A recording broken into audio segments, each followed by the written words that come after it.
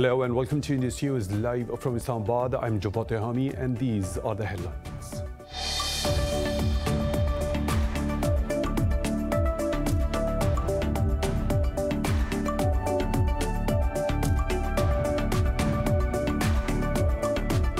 The Taliban say they are committed to peace talks in Afghanistan. In a statement, Taliban's deputy head Mullah Baradar said they want a genuine Islamic system in the country to end war and give women their rights. Meanwhile, a Taliban spokesperson said they have seized 2 districts in northern Balkh and Jozjan provinces. Amid rising violence, Afghan President Ashraf Ghani has replaced his defense and interior ministers and the army chief.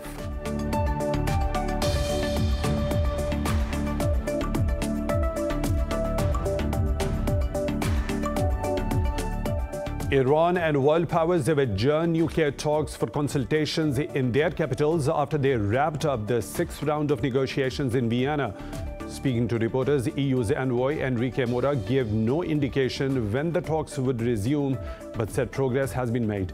He said stakeholders expect Tehran and the UN nuclear watchdog to agree on extending a monitoring deal of Iran's nuclear activities that expires next week.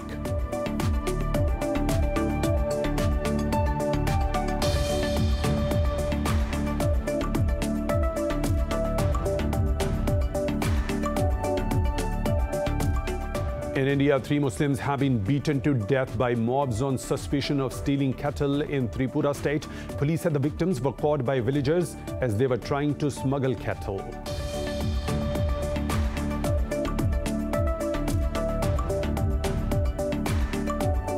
Pakistan has received over 1.5 million more doses of the Chinese Sinovac coronavirus vaccine as the country looks to speed up vaccinations. Meanwhile, Brazil has become the 2nd country in the world to have registered over 500,000 COVID-19 deaths.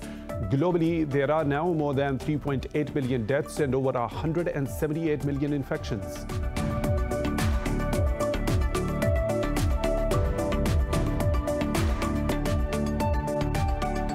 Those were the headlines and detailed stories right after a short break. Stay tuned.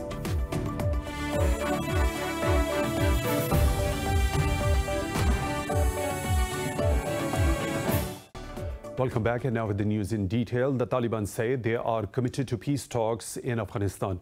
Taliban's deputy head Mullah Baradar said the world and Afghans have queries about the form of the political system after the withdrawal of the foreign troops. In a statement, Baradar said they want a genuine Islamic system in the country to end war and give women their rights. He added women and minorities would be protected and diplomats and NGO workers would be able to work securely. Baradar urged the Kabul administration to release Taliban prisoners committed under the Doha deal. Earlier, in a meeting with EU's envoy Thomas Nicholson in Doha, Baradar said they are committed to the safety of embassies, charities and their employees in the country. In a tweet, a Taliban spokesperson said the 2 sides discussed the Afghan peace process. The Taliban say they have seized 2 districts in Afghanistan's northern Balkh and Jozjan provinces. A Taliban spokesperson said the Afghan security personnel surrendered and joined them. The group claims to have seized more than 40 districts in recent weeks across the rugged countryside. Amid rising violence, Afghan President Ashraf Ghani has replaced his defense and interior ministers and the army chief. Ghani also warned the Taliban of a serious response if they want enmity. He said the Taliban should decide between a political solution or continuing animosity. Pakistan and Turkey have discussed the Afghan peace process and the withdrawal of the foreign troops from Afghanistan. Foreign Minister Shah Mahmood Qureshi and his Turkish counterpart Mevlut Çavuşoğlu met on the sidelines of Antalya Diplomacy Forum in Turkey. Qureshi said Afghan parties must seize the historic opportunity for an inclusive and politically negotiated settlement. In a tweet, Qureshi congratulated Turkey on a vibrant and engaging Antalya Diplomacy Forum. He said the 2 countries share excellent bilateral relations. The foreign minister said he was glad to lend his support to the conference.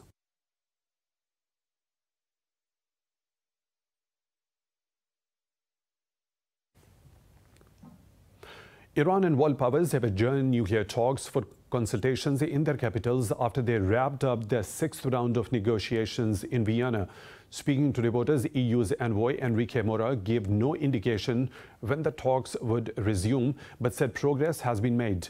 He said stakeholders expect Tehran and the UN nuclear watchdog would agree on extending a monitoring deal of Iran's nuclear activities that expires next week. Tehran's delegation chief Abbas Araghchi said they have reached closer to an agreement, but the remaining differences cannot be easily overcome. Washington left the deal in 2018 and reimposed sanctions on Tehran. Iran has since breached the deal's strict limits on uranium enrichment. Iran's President-elect Ebrahim Raisi has pledged to form a revolutionary and anti-corruption government. Judiciary Chief Raisi won Iranian presidential elections by a landslide. In a victory statement, Raisi thanked Iranians for the massive turnout. He said that he will try to expand justice, which was the prime objective of the 1979 Iranian Revolution. Meanwhile, the result of the poll has garnered mixed reactions from the international community. Pakistan, Russia, Turkey, Qatar, Kuwait, Syria, Iraq, as well as the UAE extended felicitations to Raisi. However, the US, as well as the international rights organizations, including Human Rights Watch and Amnesty International, termed the election unfair. In Pakistan, the security forces have killed 2 terrorists in an intelligence-based operation in North Waziristan district of Khyber Pakhtunkhwa province.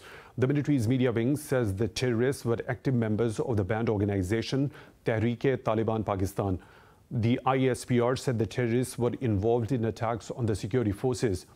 The military said a soldier was also martyred during the exchange of fire in the Spinwarm area of the district.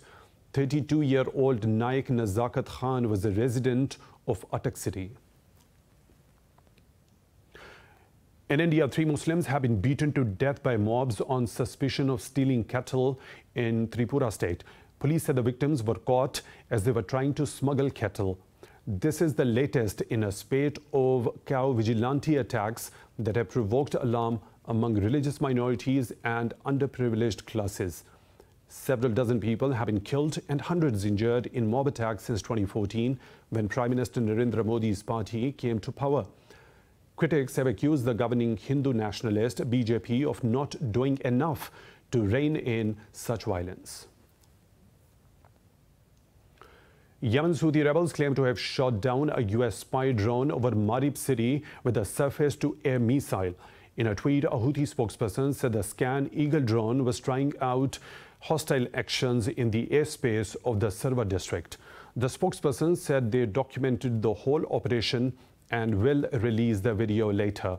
This comes a day after the Arab coalition said it shot down 17 Houthi drones launched towards southern Saudi cities. The coalition said the deliberate and systematic escalation by the Houthis is equivalent to war crimes. Earlier, the Houthis claimed to have successfully targeted King Khalid Air Base in Khamis Mushaid. The main coastal road linking Libya's east and west has been opened to give time to renegade General Khalifa Haftar to pull out mercenaries. In a tweet, Prime Minister Abdul Hamid Dabibeh said the move will work for Libya's development and prosperity. The development came after months of negotiations between the Government of National Accord and the Libyan National Army. Just hours earlier, General Khalifa Haftar forces closed the Libya-Algeria border and declared the area a military zone. Haftar also sent troops into the southern city of Sabha, which was already allied to the eastern forces. Despite progress towards a political solution, most of the country is still controlled by armed groups, including foreign mercenaries. Armenians are voting to elect a new parliament today after Prime Minister Nikol Pashinyan called snap elections. Around 2.6 million people are eligible to vote to elect a 101-member parliament for 5 years. Pashinyan, who has lost much of his popularity after a military defeat last year to Azerbaijan, is hoping to renew his mandate. Opinion polls suggest the party of Pashinyan and that of former President Robert Kochiryan are in a tight race. In a recent interview, Kocharian pledged to start negotiations on Nagorno-Karabakh's borders if he came to power. A winning party or alliance needs at least 51 seats and can be assigned additional seats in order to form a government. Myanmar's military rulers have rejected the UN General Assembly's resolution calling for an arms embargo against the country. In a statement, the Foreign Ministry described the resolution based on one-sided allegations and false assumptions. It added that the letters of objection have been sent to the UN Secretary General and the General Assembly's President. The UN General Assembly paused the resolution on Friday and called on the military to restore the country's democratic transition. It also demanded Myanmar's armed forces to immediately release all the political detainees, including Aung San Suu Kyi. Meanwhile, daily anti-coup protests continue in Yangon and Mandalay despite the killing of over 870 civilians by the military. More stories to follow right after a short break. Stay tuned.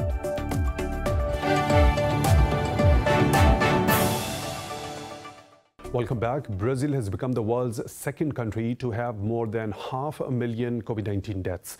Globally, the virus has claimed more than 3.8 million lives and infected over 178 million people so far. More in this report.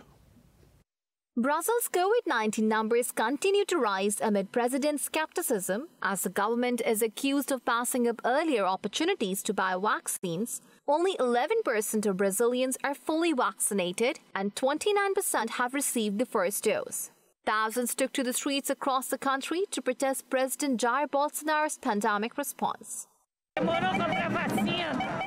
He took too long to buy the vaccine. Herd immunity won't do any good. The only immunity you can get is with the vaccine. There is no early treatment as well. I have lost millions of friends, lost my cousin. Millions of people are orphans, fatherless, motherless, and childless. Bolsonaro is genocidal. After wreaking havoc in India, the Delta variant is now ravaging several other countries as governments scramble to contain fresh outbreaks. The UK has announced it is now facing a third wave while the vaccine program races to outpace the Delta variant spread. Belgium is also set to ban entry to non-EU travelers from Britain to limit the spread of the feared variant. Meanwhile, Russia's capital Moscow reported the highest number of daily cases for the second day in a row. The city's hospitals are flooded with patients due to the Delta variant. The people we get in contact with every day, supermarket workers, taxi drivers, nurses, and ticket sellers, etc., I would really want them to be alive and healthy. If we want to remain in an internal pandemic within Russia, to accept those people's handshake is a hazard. We would go on being COVID hostages and wait until it goes away by itself, but it won't go away by itself. In Afghanistan, the health officials have warned that deadly third surge of COVID-19 is worsening in the war-torn country amid acute shortages of oxygen supplies. Uganda is also witnessing a surge in infections made worse by an array of variants. Meanwhile, the UAE has decided to suspend travelers from Liberia, Sierra Leone and Namibia from entering the country over rising cases. Pakistan has received over 1.5 million more doses of the Chinese Sinovac coronavirus vaccine as the country looks to speed up vaccinations. The National Command and Operations Center, the organization spearheading efforts against the virus, said another tranche of 2 to 3 million doses is expected next week. Pakistan has so far registered 21,977 deaths and more than 948,000 cases. More than 892,000 have recovered. World Refugee Day is being observed globally today with the United Nations theme of Together We Heal, Learn and Shine. Pakistan joined the world community to commemorate the day. Foreign Minister Shah Mahmood Qureshi said this day reminds the world to boost investment in conflict prevention and resolution. In his message, Qureshi said for over 4 decades, Pakistan has led by example in refugee protection. He said his country has contributed more than a fair share of international responsibility by hosting millions of refugees. The foreign minister noted Pakistan still hosts around 3 million Afghans, providing them necessary protection. Islamabad also paid tribute to the UN High Commission for Refugees for commendable work. Ethiopia is all set to hold national and regional parliamentary elections on Monday. Earlier, Prime Minister Abiy Ahmed said these will be the country's first free and fair polls after decades of repressive rule. Voting has been delayed in 110 out of 547 constituencies due to violent conflicts and logistical problems. Some opposition parties are also boycotting the elections over alleged harassment of their members. Abiy's Prosperity Party remains the front-runner in a field of 46 parties vying for the parliamentary seats.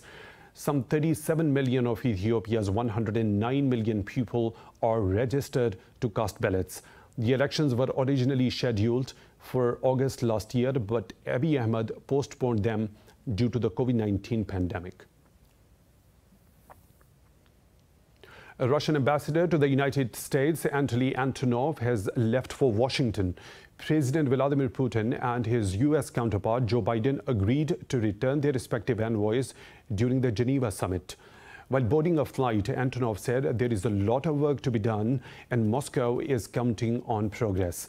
He said he is returning with an optimistic mindset and meetings will begin on Monday and will continue throughout the week. Moscow recalled Antonov for consultations after Biden said in March that he believed Putin was a killer. Later, the U.S. ambassador also returned to Washington for consultations.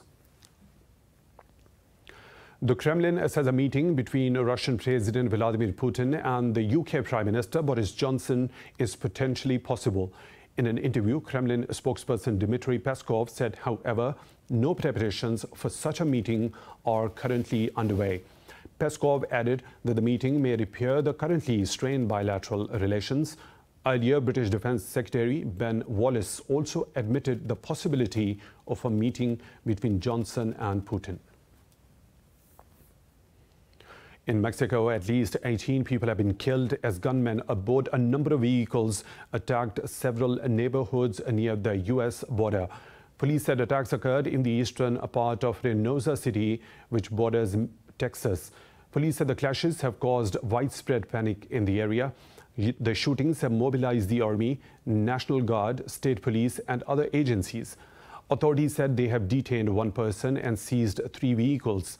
They added the motive behind the attacks remain unknown. However, investigations have been launched into the attacks. In the U.S. state of Florida, one person has been killed and another injured as a car rammed into a crowd at a parade in Wilton Manors. Police say the driver has been taken into custody. They added that authorities are still gathering information on the collision. A witness said it was an intentional act right across the lanes of traffic. In a statement, the Democratic representative Debbie Wasserman said she was deeply shaken and devastated that a life was lost. Tropical storm Claudette has claimed 12 lives in Alabama as the storm swept across the southeastern U.S. It caused flash floods and spurring tornadoes that destroyed dozens of homes. Flash flood warnings were also issued for multiple states along the coast, including Florida, North Carolina, and Georgia. Claudette had maximum sustained wind speeds of 65 km per hour. The storm also disrupted the Juneteenth celebrations that commemorate the emancipation of the African American slaves.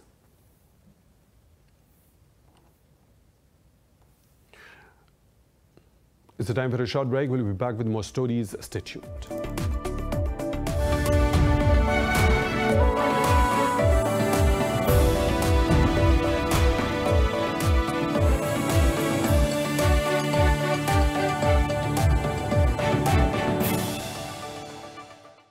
Welcome back. In southwest China, a research base of giant panda breeding has been building itself into a cradle for the endangered species. It has become a world-renowned must-see scenic spot. More in this report. The research base in Chengdu welcomes a great number of panda enthusiasts every year. In March 2021, the research base opened the Giant Panda Museum that aims to provide an immersive experience while demonstrating various interesting facts about the precious species. The museum also hopes to increase visitors' understandings of giant pandas and other wild animals. Not only are giant pandas precious animals to the Chinese people, but they also hold a reputation around the world for being adorable and playful. The Worldwide Fund uses a pattern of panda in the emblem and flag to call for the protection of all the precious and endangered species in the world. Giant pandas are an endangered species and live mainly in the mountains of northern Sichuan province and southern Gansu and Shanxi provinces. In recent years, conservation efforts have contributed to an increasing population of pandas with 500 to 1,000 mature adults. Giant pandas have been recategorized as vulnerable by the Red List in 2016, a mark of their growing population across the world. Chinese astronauts undertake rigorous training and study complex theories as part of preparation for the nation's booming space station missions. This report has the details on China's space heroes. Chinese astronauts strive to fulfill nation space dream after years of training and testing as pressure builds up motivation and confidence guarantees success. In 4 to 5 years, astronauts have to study more than 100 of theoretical courses as part of their training. Astronauts recall their experiences of training for the prestigious job as extremely arduous. Liu Yang, China's first female astronaut, flew into space in 2012 aboard Shenzhou 9 and completed 15 aeromedicine experiments. While the first Chinese astronaut to go into space thrice, Zheng Haipeng recalled his tough endurance training overload. Recently, China successfully sent 3 astronauts into space aboard the Shenzhou 12 spaceship. Shenzhou 12 is the first manned mission during the construction of Tiangong to be completed by 2022.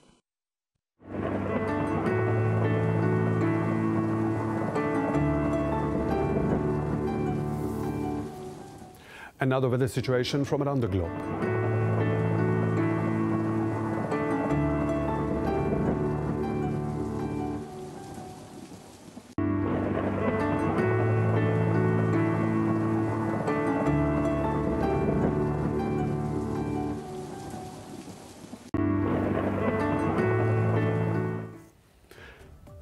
And that's all for now with the latest updates. You can follow us on social media at Indus.News.